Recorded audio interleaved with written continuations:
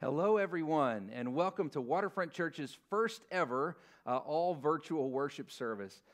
Just for the record, we are no stranger to doing an online live stream on Sunday mornings, but this is the first time our entire congregation is going to be meeting through a virtual setting. If you are watching us through Facebook Live, I'd like to ask you right now to place in the comments section where it is that you're watching from. One of the awesome things about our God is that He is so big and so powerful that no matter where we are able to connect with Him, and He hears us when we cry out to Him. I think that when we look down through the comments section, it's going to be a pretty powerful thing to be reminded just how big the reach of our God is. I want to share with you a verse today that comes from Philippians chapter 4, verse 6. It says in Philippians 4:6, "Do not be anxious about anything, but in everything, by prayer and petition, with thanksgiving, present your requests to God." There are many of you watching this today that may be at a time of great anxiety, concerned about all the different things that are happening in the world because of what's been taking place with the coronavirus. I want to remind you that Scripture tells us the antibiotic for anxiety is not just prayer, but prayer with thanksgiving. When we remember that our hope doesn't lie in governments or principalities, it doesn't even lie in how much money we have in our bank account or even the people that we get to be around every day. Our hope rests in the promises of Almighty God that He is in charge, that He is in control, and that He will uphold us with His righteous right hand. When we are able to look and preserve that hope, then it just makes the anxiety begin to slip away.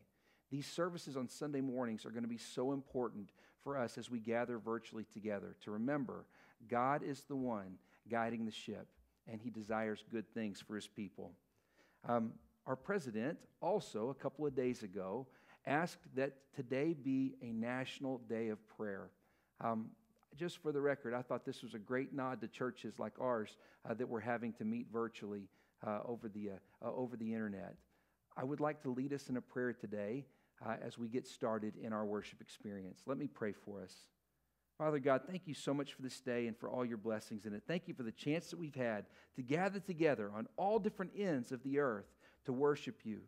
Lord, I pray in the name of Jesus Christ that you would fill us with your Holy Spirit today wherever we are, and Lord, that we might be reminded that you are sovereign, all-powerful, and that you are in control, even when it seems like things are spiraling elsewhere.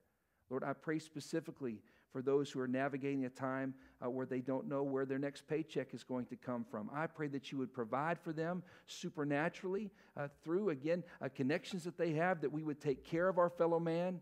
And Lord, we also pray for our government and political officials that are making decisions that affect all of us. Give them your great wisdom.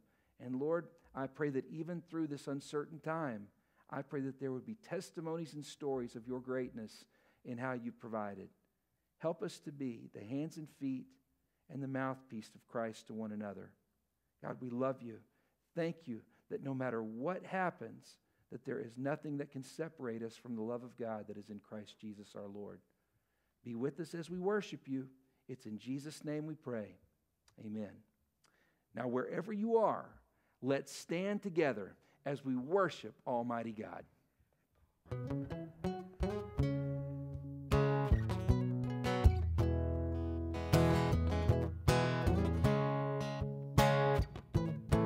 I've got a reason to sing and celebrate. I've been bought by His blood and amazing grace. Got a reason to sing and celebrate. I was bought by His blood and amazing grace. Amazing grace, how sweet the sound that saved the wretch like me. I once was lost, but now I'm found. Was blind, but now I see. 'Twas grace that taught my heart to sing, and grace my fears relieve. How precious did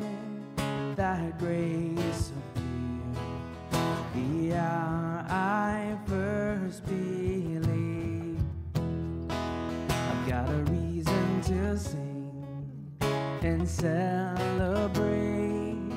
I was bought by his blood, an amazing grace. I've got a reason to sing and celebrate. I was bought by his blood, an amazing grace. The Lord has promised good to me. His word, my hope secure. He will my shield and portion be, as long as life endures. Through many dangers, toils, and snares, I have already come. This grace has brought me safe thus far, and grace will lead me home. I've got a reason to sing and celebrate. I've been bought by his blood, an amazing grace. I've got a reason to sing and celebrate. I've been bought by his blood, an amazing grace. We've been there 10,000 years, bright shining as the sun.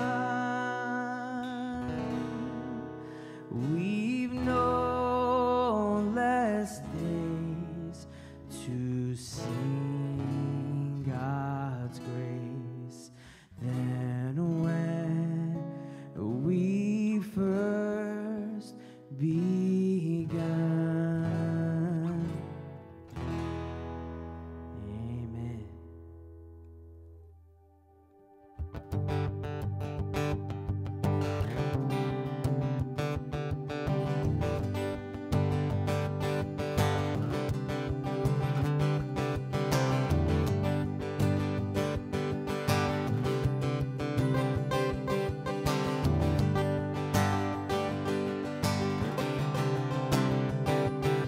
No height or depth can separate.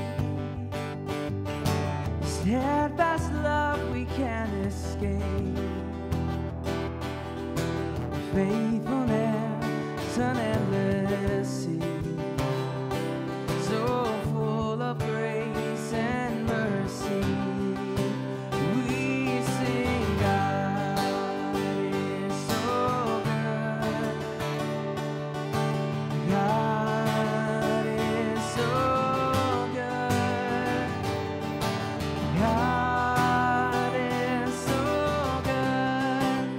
He's so good.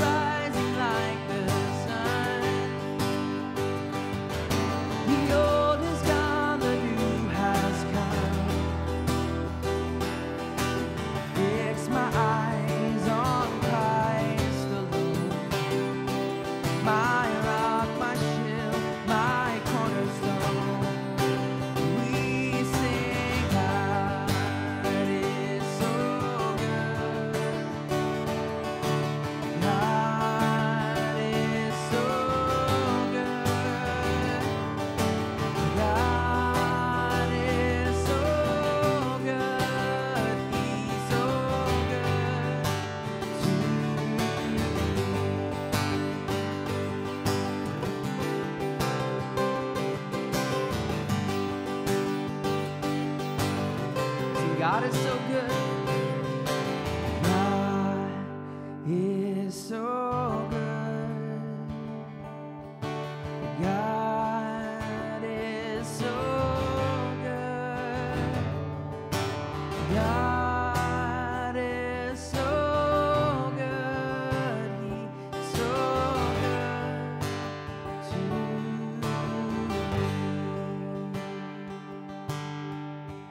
You're the Lamb of the ages, the hope of all the world. You carried our redemption on your shoulder. You're the anthem of salvation, Jesus, Lord of lords.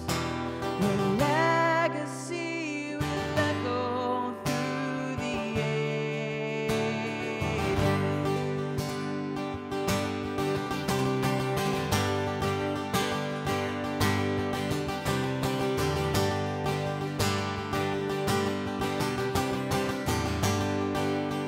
All history shall bow before your throne. Time and space on bended knee shall come. Kingdoms pass away, your majesty remains. How great you are, how great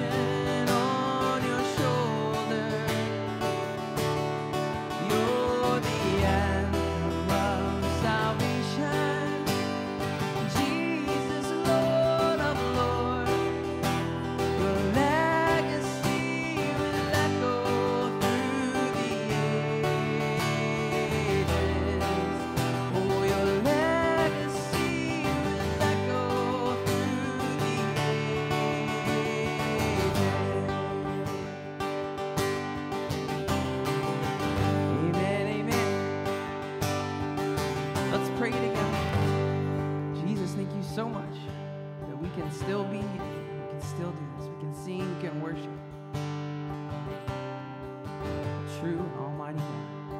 I'm so thankful. Hope you bless this time. In Jesus' name, amen.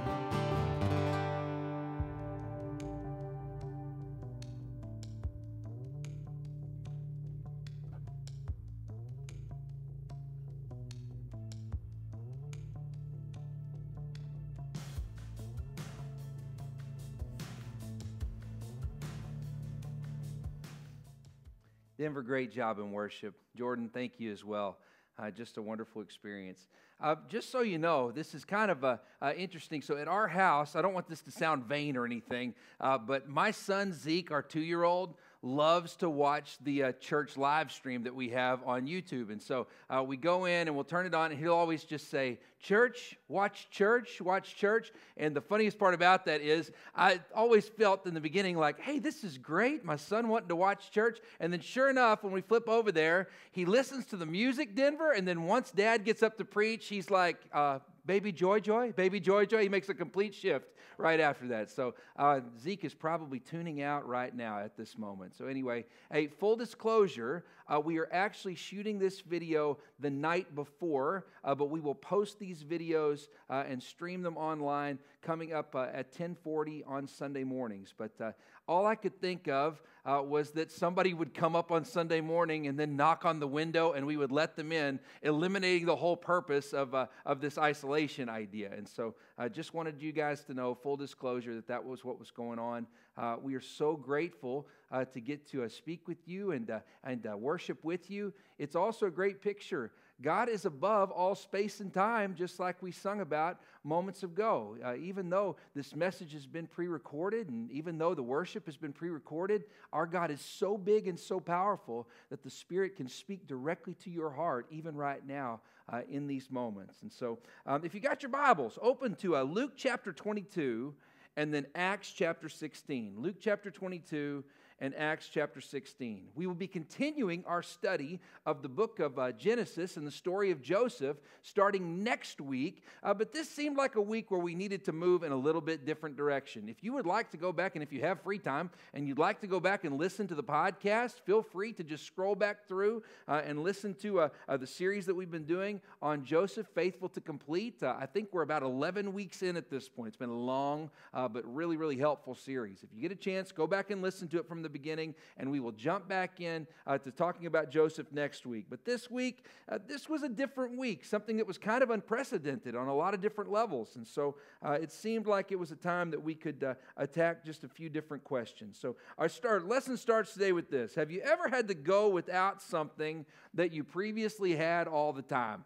Have you ever had to go without something that you previously had all the time? For some of you, that was a restaurant that you loved, a food item that you loved, and then all of a sudden, the restaurant closed down and you could not have that thing anymore. You go through a period of withdrawal. It's just kind of the way it goes. Or if it's somebody that you spent a lot of time with, and then all of a sudden, you couldn't see them anymore for whatever circumstances, be it for graduation, for taking a new job somewhere else, or because they passed on to be with the Lord. When those moments happen, there are these feelings of great loss, and you have to start a whole new period in your life. I remember for me personally, the first time I really remember analyzing those feelings is because I played football when I was in high school, and from the time I was in the 6th grade to the time I was in the middle of my 12th grade year, at the end of the football season, my entire life had centered around those football practices and getting ready to play football. I grew up in Texas, and so football was a really big deal, and I'll never forget, I'm going through all those practices, I'm going through all those games, and then finally, my senior year, when we played in our last football game, I remember being on the football field, and I remember looking up at the stands as they began to empty, and I thought, oh man, what's next? What am I going to do? Through my entire life that I could remember to that point, everything had been about those football practices. And I didn't quite know what to do. I threw myself into work, threw myself into my studies, to spending time with friends, but I can remember all the way up even into college, whenever the fall would come around, I just would feel a bit empty because I wanted to be playing football. Well, my sophomore year in college, I went to Oklahoma State University, and my sophomore year in college, I'll never forget, there were some guys passing out literature on a sport called lacrosse. out there in the middle of the area in front of the student union. Some of you Stillwater people know the big clock right there by the classroom building. Go Pokes, by the way, all right? I'll never forget out there, they were passing out literature and recruiting for the lacrosse team. Now, it wasn't a Division I team, and I think that the reason that they were recruiting is because several people were on probation. But other than that, I mean, I remember walking out there, and they said, "Do you still have an itch to play college athletics?" And I remember in that moment, I got the pamphlet, and I thought, I do have an itch to play college athletics. I do miss those days of practice. And so, for 1 year and some change, I ended up playing lacrosse at Oklahoma State University. It was so much fun. I had never even touched a lacrosse stick. And without bragging too much, I won the Most Improved Player Award on our team that first year that I played. Now, just for the record, our coach, a guy named Jim Hedrick, who had graduated from Navy, Jim Hedrick told me the reason you won is because you could not have gotten any worse. Those are his exact words. I was most improved because I could not have gotten any worse. And against University of Tulsa, I actually scored a goal. Only goal of my career, but I scored a goal against University of Tulsa in one of the tournaments that we played against them. I'd gone without that athletic experience, and I really wasn't sure if it was ever going to happen again. But when it did, it was so exciting, and I valued it so much more than I did before. We are in a circumstance right now where we don't know when we're going to get to meet together again. And it's filled me with just such different emotions because, guys, I miss you. I miss spending time with you. Even as we record this, I miss you. I miss being a part of what we're doing together for the kingdom of Almighty God. And we find out in Scripture that Jesus understood that emotion as well. Look with me, if you will, at Luke chapter 22. And we're going to look at verses 14 through 18. These are the same verses that I shared with you in our statement that we would not be meeting on Sunday mornings for the foreseeable future. This is Jesus on the night of the Last Supper. Here's what he says in verse 14. It says, "When the hour came, Jesus and his apostles reclined at the table. And Jesus said to them, 'I have eagerly desired,'" underline eagerly desired, "'to eat this Passover with you before I suffer. For I tell you, I will not eat it again until it finds fulfillment in the kingdom of God.' And after taking the cup, he gave thanks and said, 'Take this and divide it amongst you. For I tell you, I will not drink of this fruit of the vine again until the kingdom of God comes.'" Stop right there for just a minute. In this passage, Jesus is about to go to the cross. He's about to suffer for you and for me, his shed blood covering our sins. And the night before, he gathers together with the men that he loves. He gathers together with his closest friends, his disciples, the apostles. And he says to them, "I have eagerly desired this moment. I have eagerly desired to be with you. I have looked forward to this moment because it'll be a while before we get to do it again." This idea of eagerly desire, I think, could best be explained through the attitude of most dogs. Some of you have dogs, all right? Some of you have cats. I mean, the opposite of this is explained through cats, all right? Think about it. When you leave for some time and you come home to your cat, the cat's attitude is pretty much, "You left, I was fine without you." You know what I mean? That's kind of the attitude of a cat, all right? They just live, they just do their own thing. Eagerly expecting something is your dog. The dog is the one that sits at the window if you let the dog inside the house, and they sit at the window and they wait for you, eagerly expecting for you to come back, watching, waiting, wishing that you will walk through that door and that you will spend time with them. That's the word that we get here for the Son of God. He says to the disciples, "I am not emotionally disconnected from this circumstance." He said, "I eagerly desired for this moment. I looked forward to gathering together with you." And the thought that it's going to be some time does fill me with a bit of sadness. If you're taking notes, write this down. When we gather together to worship, we get a glimpse of heaven. Let me say that again. When we gather together to worship, we get a glimpse of heaven. That is something that I always heard said over the years. But this week, it makes so much more sense than it did before. When we gather together to worship Almighty God, it's a glimpse of what eternity will be like.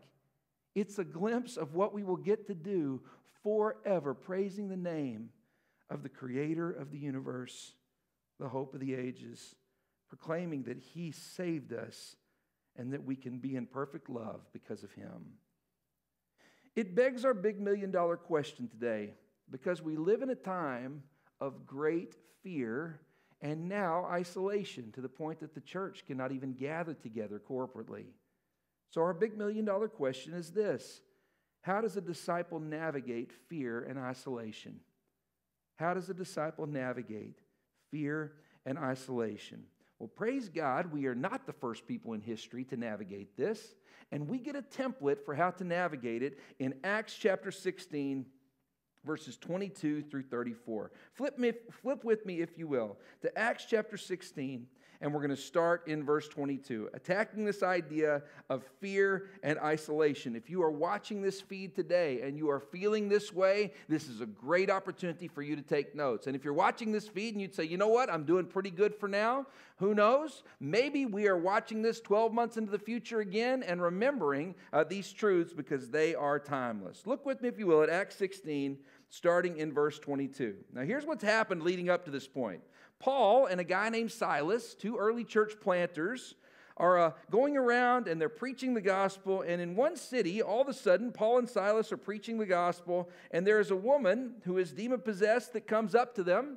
She begins to say some things, and then Paul and Silas cast the demon out of this woman, and all of a sudden, she begins to settle in, and she begins to worship Almighty God. The problem is there were people making good money off of her being demon-possessed. They had a vested interest in her not finding a relationship with Almighty God. And all of a sudden, they begin to turn the crowd against Paul and Silas, and they start to try to get them thrown in prison. Look at what happens in Acts chapter 16, verse 22.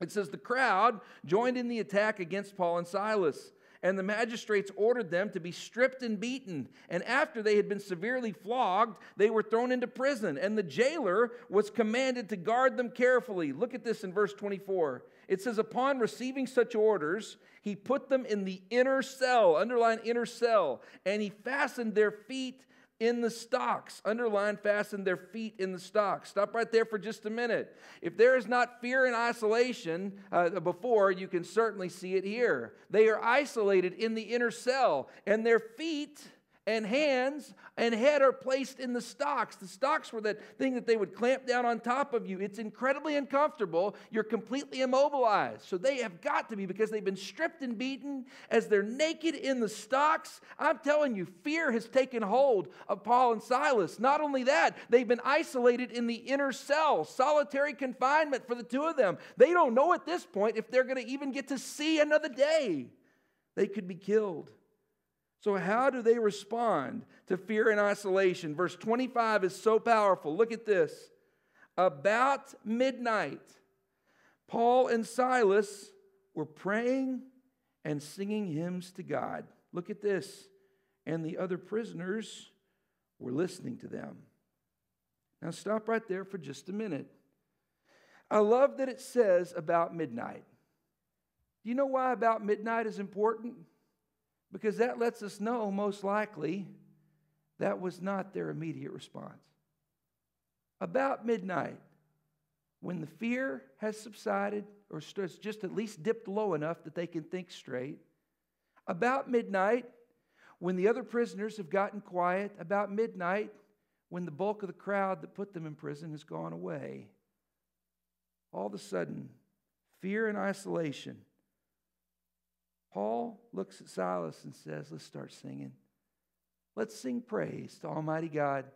Let's pray, just like we read about in Philippians chapter 4 that Paul would write later. He says, let's pray and let's sing hymns to Almighty God. If you're taking notes, write this down. How does a disciple navigate fear and isolation? Number one, by singing songs of praise. By singing songs of praise. Now, over the year in ministry, there have always been a grouping of people, and by the way, DC is infamous for this. There have always been a group of people that say, I don't know about the whole song portion of the worship service. I don't know. Why do we do this whole song thing? In fact, people will regularly say to me, I wish we could skip straight to the sermon. Now, I used to see that as like hero worship, like, yeah, I'm the best, and that's not the picture there. Singing songs for some people is very uncomfortable to them. But remember this, singing songs is something that cuts us directly to our core. When you have a song that you proclaim with your mouth, it is not just the world that is listening to you. Listen to this. You are listening to yourself with the words that come out of your mouth. To sing those songs of praise is to remind ourselves who God is, and that is a very, very powerful thing. It's one thing to read it.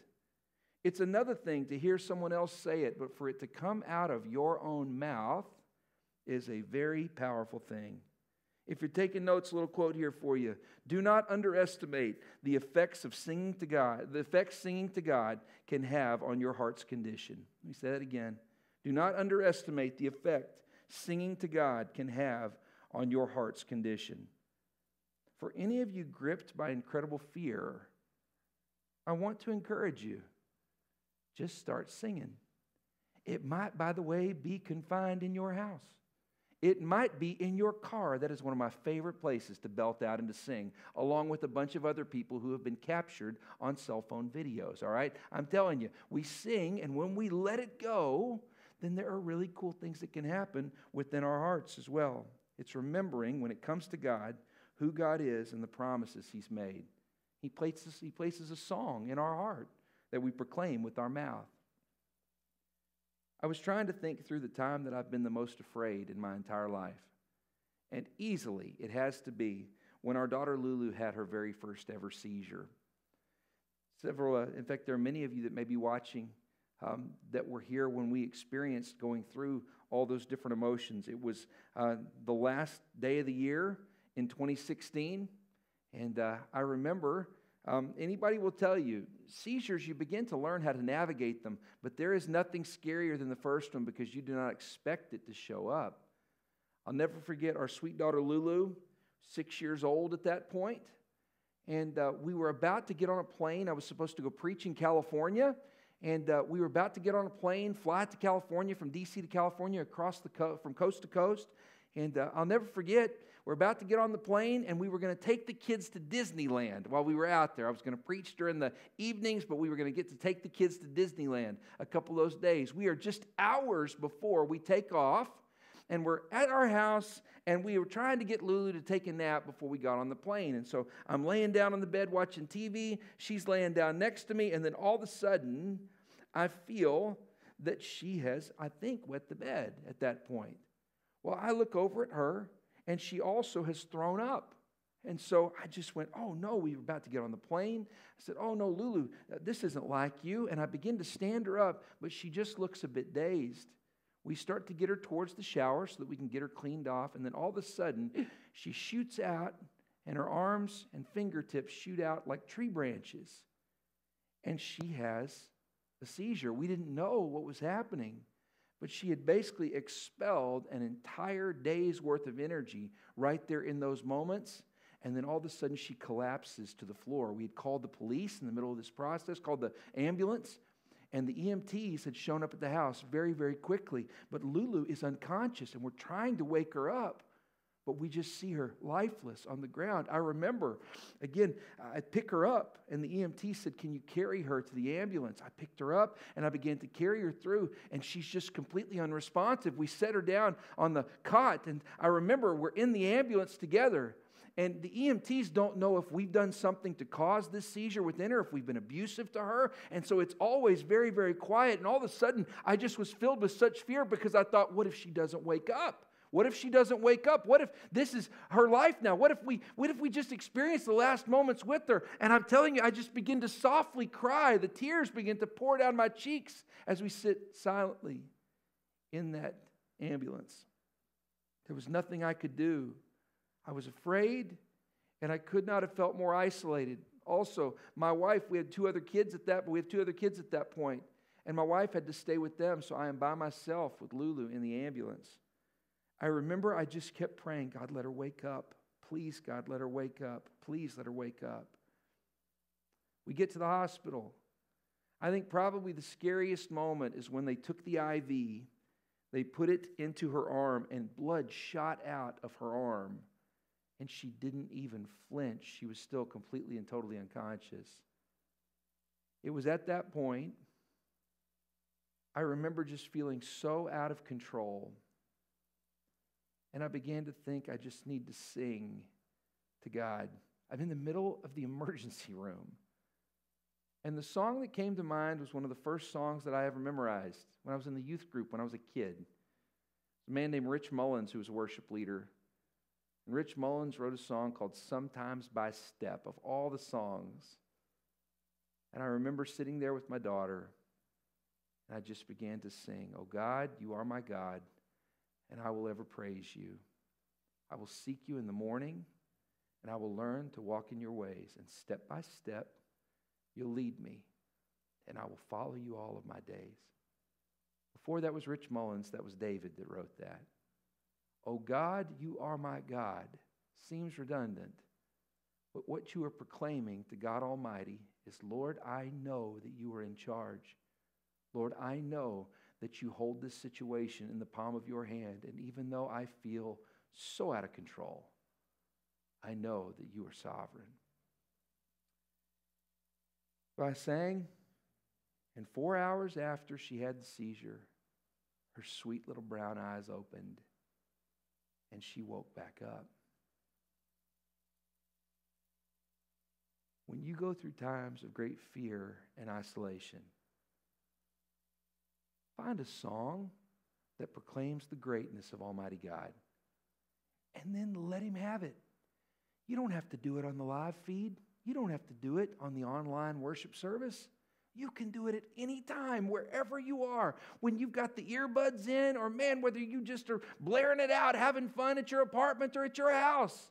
Man, you can sing to God anytime. And what we proclaim with our mouth, we hear with our own ears at the same time. By the way, the psalmist writes this in Psalm chapter 89. Let's look at verses 1 and 2. Here's what Psalm chapter 89 has to say. Starting in verse 1. The psalmist writes here, "I will sing of the Lord's great love forever. With my mouth I will make known your faithfulness throughout all generations. I will declare that your love stands firm forever, that you establish your faithfulness in heaven itself." There is something powerful about what we proclaim with our mouth. It's the reason in Romans chapter 10, verse 9, it says, if you confess what? With your mouth that Jesus is Lord and believe in your heart that God raised Him from the dead, you shall be saved. There is a connection between what you say and what you believe in your heart. And if what you are saying over and over again is fear, fear, fear, hopelessness, hopelessness, hopelessness, then don't be surprised when it makes its way down to infect your heart. It begs the question today, what are you saying? What are you saying? That God is in control, or that there is no hope? You are listening to yourself. What are you speaking into your own life? Remember the words of the psalmist. With my mouth I will make known your faithfulness. When has God been faithful to you? When has God been faithful to you? Remember those moments and know that He will do it throughout the generations. But that's not the end of our story. Look at what happens next. Flip back over to Acts chapter 16 and let's look at verses 26 through 28. So they're singing. And by the way, the other prisoners are listening to them. If you are a Christian going through this coronavirus crisis, did you know people are watching you? And if you scream and stir fear and panic, then they are going to remember that the people of God who claimed God to be sovereign and in complete control, that they stirred fear and panic. That with your mouth you might have proclaimed one thing, but with your actions and attitude you proclaimed another. Look at what happens next. Everybody's watching them as they sing praise and pray to Almighty God. Verse 26, and then suddenly there was such a violent earthquake that the foundations of the prison were shaken. At once all the prison doors flew open and everybody's chains came loose. Now the jailer woke up, and when he saw the prison doors open, he drew his sword and was about to kill himself because he thought the prisoners had escaped. But Paul shouted, "Don't harm yourself. We are all here." Circle, highlight, and underline, we are all here. Now, to understand what's just happened in this circumstance, you got to know the history of the way it is to be a jailer or a warden, a prison warden during this time period. The Roman government had made a rule that whoever the prison warden was responsible for the lives of the prisoners, to the point that if a prisoner escaped, then the warden had to give their life in exchange for the life of the prisoner that got away. So an earthquake happens in the middle of the worship service. In the middle of them singing hymns and praise to Almighty God, the prison doors swing open. And when the prison doors swing open, I don't know about you, but in my little world, I would have gone, I felt wrongfully accused from the beginning here. The prison doors have just swung open via an earthquake. I'm getting out of here as a sign from Almighty God that it's time for me to go. This is before the time of fingerprinting. Before the time of facial recognition software. They could have just walked right out and taken care of themselves. But listen, if even one prisoner escapes, the jailer is dead. With Paul and Silas, the future is uncertain. For the Christians, the direct day after is uncertain. But for the jailer could lose everything in that moment. When it comes to panic around a pandemic or anything in your life, there is more going on than just you. Do you hear me? There is more going on than just you. If you're taking notes, write this down. How does a disciple navigate fear and isolation? Number one, by singing songs of praise. And number two, by living selflessly. By living selflessly. If you don't take anything else away from today, I hope you take this piece. When the world is shaken, we must learn to look beyond ourselves. Let me say that again. When the world is shaken, we must learn to look beyond ourselves. You see, Paul and Silas are filled with fear, but the jailer is terrified. The moment he is in is truly one of the most important of his entire life. And Paul, instead of saying, you're on your own, bro. You're on your own. I'm taking care of me. God's provided for me, and I'm going to take care of me. Instead, Paul keeps his head. He realizes the jailer's dire straits and says, hey, we're all here. Nobody's moving. From the mouth of the man who'd been singing praise at midnight, he said, nobody's moving. This action that God has done maybe wasn't just to set me free. Maybe it was to set the jailer free from his prison of sin. When the world is shaken, we must learn to look beyond ourselves. Isolation makes you crazy. You need to know that. Isolation makes you crazy. The more time you spend alone, the weird stuff that you begin to justify. I got to go yesterday to the grocery store. And the grocery store I was in was jam-packed with people, and the people were afraid. They were nervous, filling shopping carts full of stuff. In fact, I saw one woman next to the Rice-A-Roni of all things. She put her arm out and scooted everything that was on the shelf into her cart. Everyone was nervous. There are shopping carts that had been abandoned all throughout the grocery store aisles. And I'm telling you, we're trying to weave in and out. And then, God bless her, there was a woman who was working at this particular grocery store. And she yelled out so that everyone could hear, the boss says when it's all gone, we can go home.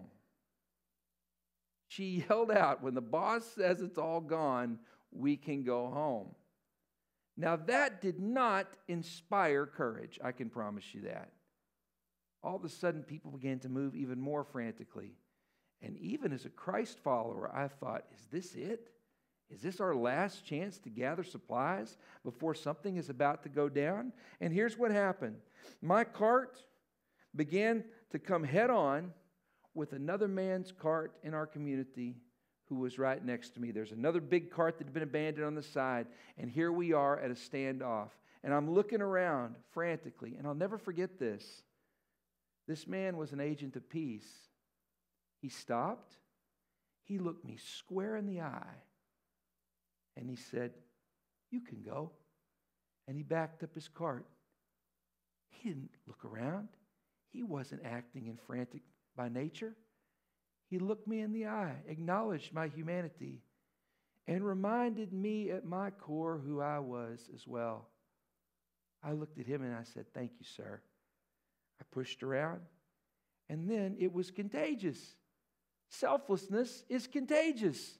When we remember who we are in Jesus Christ, all of a sudden it changes us. That one interaction, that one human interaction, looking one another in the eye and realizing God is in control.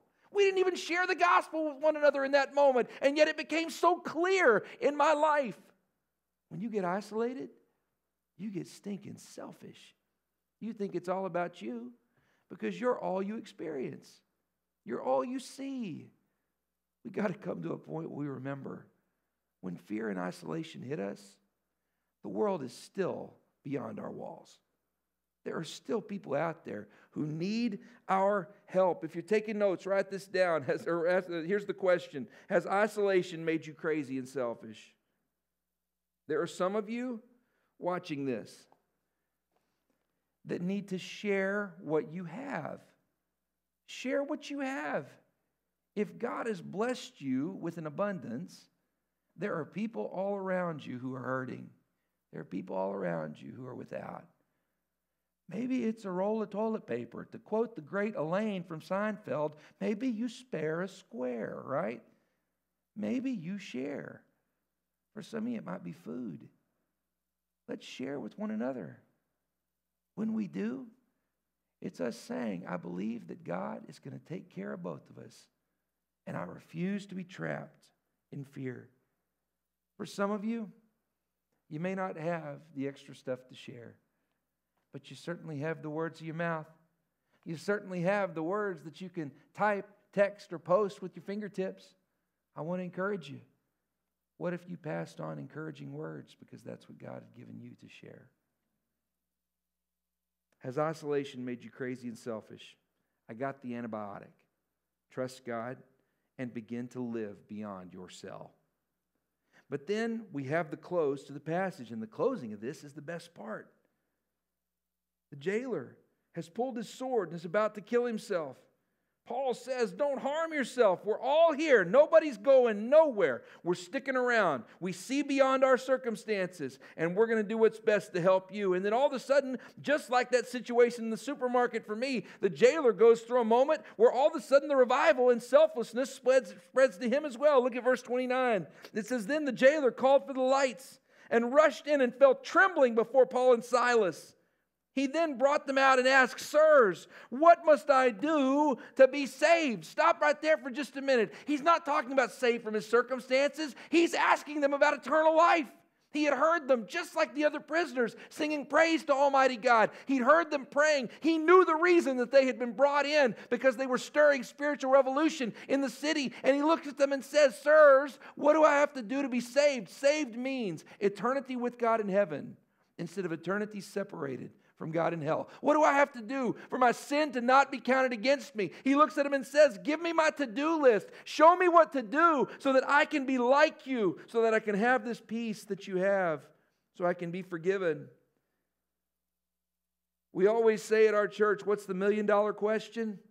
This is the $1 trillion question. This is the one that it is all about for eternity. What do we have to do to spend eternity with God in heaven instead of eternity separated from Him in hell? Look at Acts 16:31. It says, they replied, meaning that it is not Paul's theology, that it is the theology. They replied, believe in the Lord Jesus Christ, and you shall be saved, you and your whole household. Then they spoke the word of the Lord to him and all others in his household. And at that hour of the night, the jailer took them and washed their wounds. Then immediately he and his family were baptized. The jailer brought them into his house, set a meal before them, and he was filled with joy because he had come to believe in God, he and his whole family. What we find in this passage, what do I have to do to be saved? Paul and Silas cry out, it's about Jesus. Know with certainty that Jesus is who He claimed to be. Believe in the Lord Jesus and you shall be saved. And not just you, but it's a gospel for your whole house as well. It says he receives the message. He receives Jesus. And then we find out, he goes, you got to tell my family. Let's bring them in. He takes them to his own house, cleans up their wounds, because remember, they'd been stripped and beaten earlier in the day. He sets a meal before them. You realize they're still his prisoner, right? It makes the passage even more powerful. You could almost take this image that you got two beat up naked dudes sharing the gospel with the warden. He takes them. It doesn't matter how they look on the outside.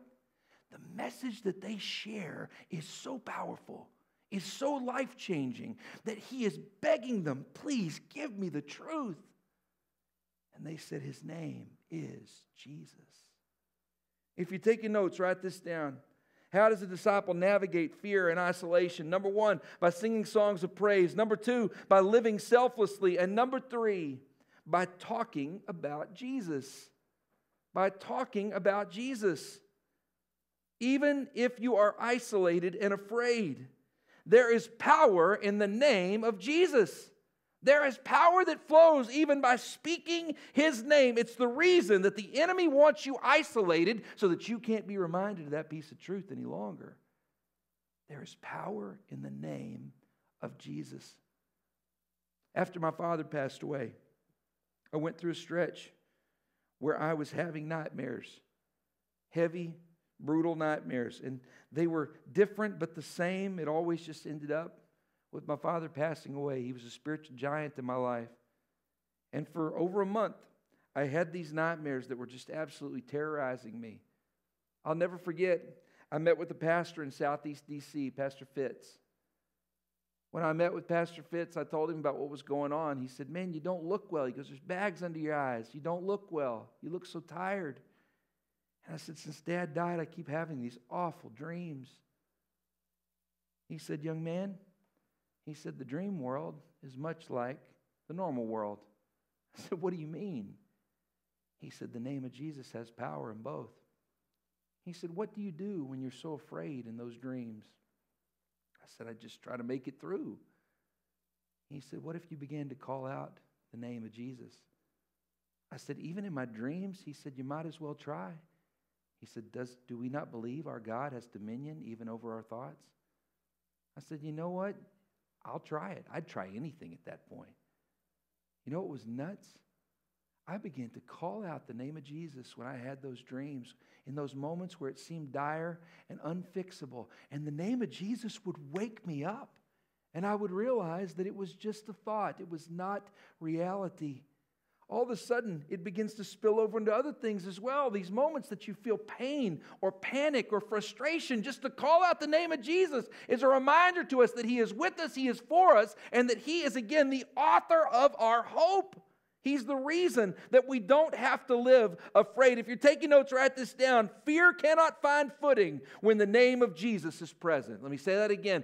Fear cannot find footing when the name of Jesus is present. If you are listening today and you are struck by fear, I want to encourage you. Speak the name of Jesus. It's a name filled with power. And then for some of you, you're interacting with people that are scared, that are fear-filled, that are struggling. I want to encourage you. Speak the name of Jesus to those people. Speak the name of Jesus in conversation. Speak the name of Jesus over them in prayer. And watch the enemy begin to flee. It begs our final question today. Easily the most important. Do you believe in Jesus? Do you know with certainty that he is who God claimed for him to be? That he's the Son of God? That he died on the cross? That he rose from the dead, and that he alone is that perfect sacrifice for all our sin. Our hope is in him. He is the author and perfecter of our faith, Scripture says. Do you believe in Jesus? If so, then you have hope, and it's going to be all right.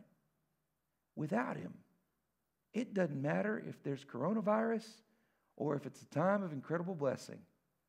Without Jesus, in the end, you lose. He's the only way that we can find salvation for eternity. I love you guys. Thank you so much for listening today. Don't tune out. The best part of the service are these next few moments. If you wouldn't mind bowing your head and closing your eyes just for a moment. Here at our church, we call this our time of reflection. There's nothing mystical or magical about this time. It's just a chance for us to stop and to process how we're different because of the songs we've sung, the sermon we've heard, and specifically the scripture that we've read. The guys are going to be coming up again to play just softly behind in the background. As they do that, I'd like to lead you through a time again of reflection. With nobody looking around, if you take just a moment, is there anybody watching that would say, Zach, I need to start singing songs of praise? What's been coming out of my mouth, what's been going into my ears is negativity, it's hopelessness, and it's the lie that everything is completely out of control. If you are a believer in Jesus Christ, it is not out of control. We believe that God is sovereign over all, in all, and through all. If that's you, I would just like to ask you where you are to just give me a nod. If that's you, or lift your hand, I'd just like to pray for you.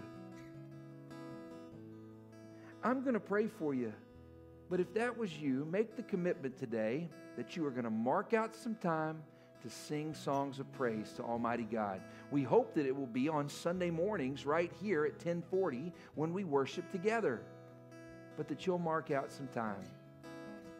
Second, maybe there are some of you that would say, Zach, would you pray for me?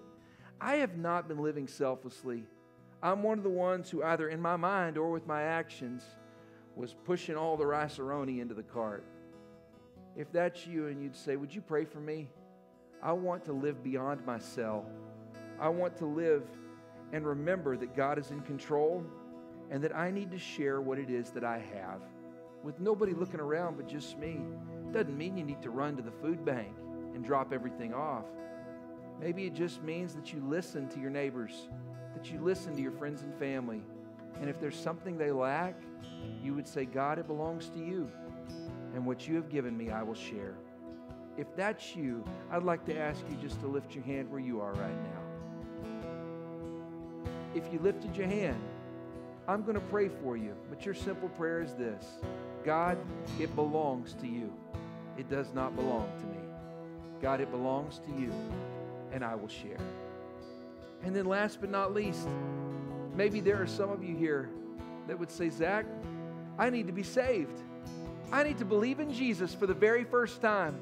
If that's you, just know you don't have to be in person to make that decision. Scripture says, again, if you confess with your mouth Jesus is Lord and believe in your heart that God raised him from the dead, then you shall be saved. You can be saved right here, right now, in this moment, no matter when you're watching this video. God is not subject to space and time. If that's you, and you would say, I need to believe in Jesus for the very first time, if you would just lift your hand where you are right now. If you've made that decision, you need to tell somebody. Right there in the comments section, type, I am believing in Jesus right here, right now in this moment. Type it in. Confess it with your mouth. Confess it with your fingertips so that we can know. Just for the record, there are no secret agent Christians. It's something that we have to share. Let us know, and then we're going to reach out to you this week and check up on you. And then last but not least, maybe you already believe in Jesus, but you'd say, it's about time I started speaking his name again. It's about time I started sharing that hope with others. If that's you, I'd like to invite you just to raise your hand where you are right now. Thank you for doing that. If that's you, I'm going to pray for you. But your simple prayer is, God, give me courage to speak the name. God, give me courage to speak the name. When the nightmares come, the name of Jesus is all powerful. When the fear hits and it grips us in the gut, the name of Jesus is all powerful. When we have those moments where we feel sick, or we feel concerned, or we feel in physical pain, the name of Jesus is where we can grab our hope. I love you guys. Thank you so much for listening today. I'm going to pray for us, and then we've got 2 amazing songs of worship. It seemed like if we were going to do a service and talk about singing songs of praise, we might as well give you a little bit more time to do it. I'm going to pray for us, and then where you are, at your house, at your apartment, at work, wherever, if you would stand and belt out these next 2 songs of praise. Father, thank you for this day and for your blessings in it. Thank you so much for the example of Paul and Silas. And Lord, thank you that we are able to worship without borders. That even though we cannot meet together corporately, we can still gather as the body of believers, as the church, to cry out to you with one voice. Lord, I pray in the name of Jesus Christ for those who are here today who need to start saying with their mouth the truths of Scripture. They need to begin singing out to you so that they can hear their own voice and remember that you are in charge and in control. Give them a double portion of courage today and let them find margin in their day to sing to you. Lord, I also pray for those who feel called to live selflessly beyond themselves. Lord, I pray in the name of Jesus Christ, you would give them opportunities to share before the sun goes down today. And Lord, I do pray that you would give them a double blessing as they go through it. And God, for those who need to be saved, fill them with your great courage.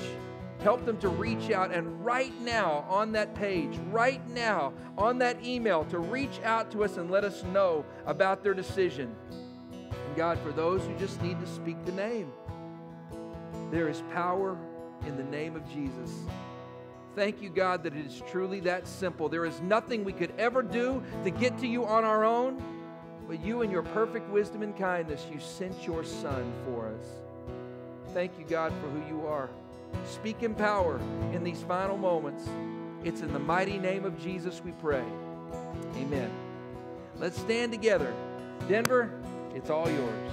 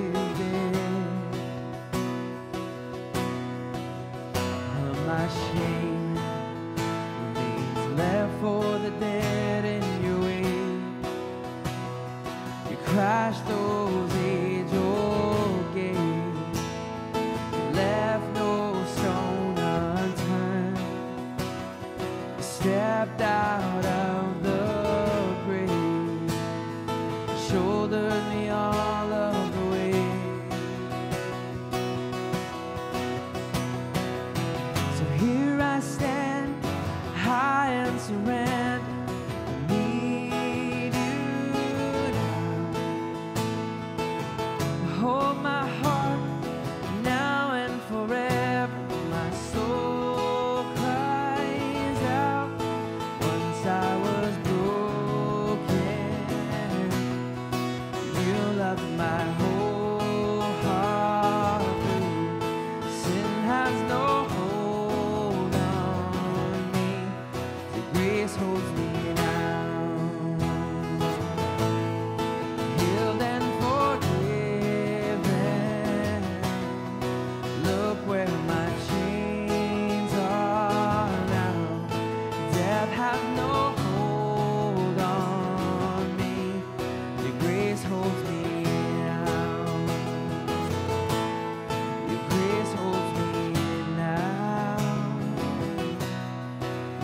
grace holds me now. Your grace holds me now. Your grace holds me now. So here I stand. So here I stand, high and surrender. I need you now. Hold my heart now and forever. My soul cries out. Once I was broken, you loved my whole heart. Sin has no hold on me. Your grace holds me now. Your grace holds me now. Your grace holds me now.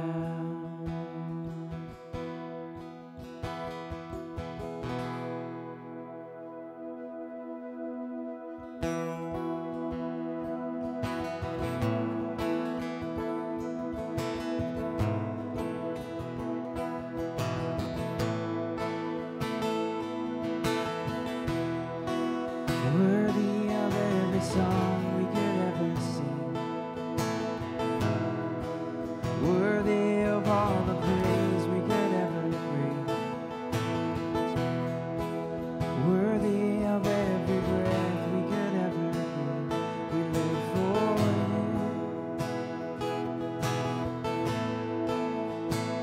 Jesus the name, Jesus the name above every other name. Jesus, the only one who could ever sing, worthy of every breath we could ever breathe. We live for you. We live for you. We sing holy, holy. There is no one like you. There is none beside you. Open up my eyes in wonder. Show me who you are and fill me with your heart and lead me in your love with those around me.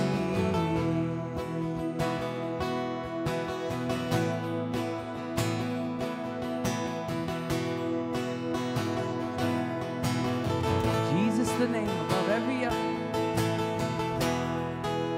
Jesus the name above every other name. Jesus the only one who could ever sing, worthy of every breath we could ever breathe. We live for you. Oh, we live for you. And holy,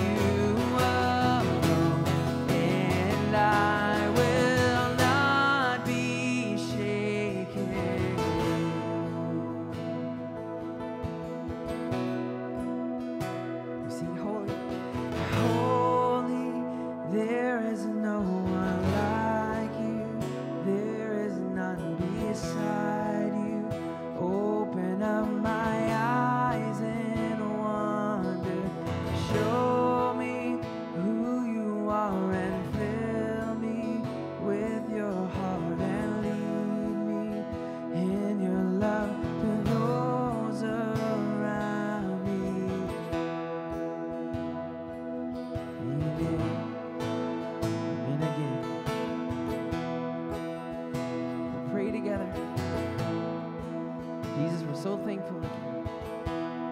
We get to worship you in the midst of the storm. As we rejoice in the Lord. In Jesus' name, amen. Amen. Heck of a job, dude. Heck of a job. We build our lives around the firm foundation, Jesus Christ. What a powerful word for us here at the end. Man, great job, guys. I'm looking forward to spending some time with you in here with a good 3-foot distance between us, okay? It's going to be good. But spending some time. We will be here every single week, okay? At 10:40 a.m. is when the service will go up online. And just know, we look forward to spending time with you. Now, just a little business. We will need help with giving. Just know, we still have leases that we have got to take care of. And God has blessed us. We have some money in the reserve, but we are still very, very much contingent upon you continuing to give and to help us so that we can continue doing ministry. And so we have got several ways that you can give, just so you know. One is to give online through waterfrontchurchdc.com/give. That is a wonderful way, again, for you to connect with us through online giving. And you can also text to give through the number 202-750-3301. Or you can also send us a check by mail to P.O. Box 70666. Yes, we have a 666 P.O. Box, all right? And Washington, D.C.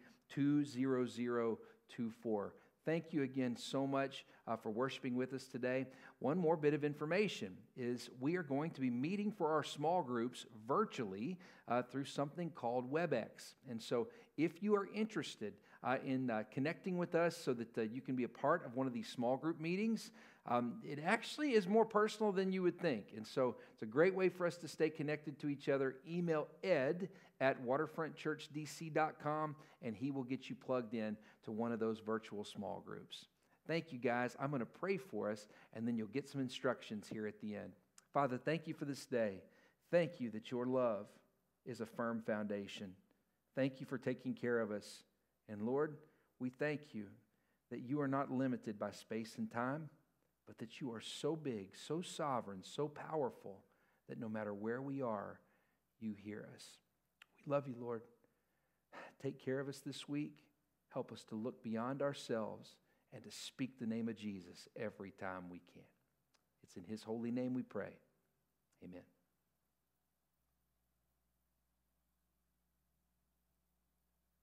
Thank you so much for watching this morning's services. I genuinely look forward to the time when we get to worship together in person again. But until then, our best form of contact is going to be through the internet.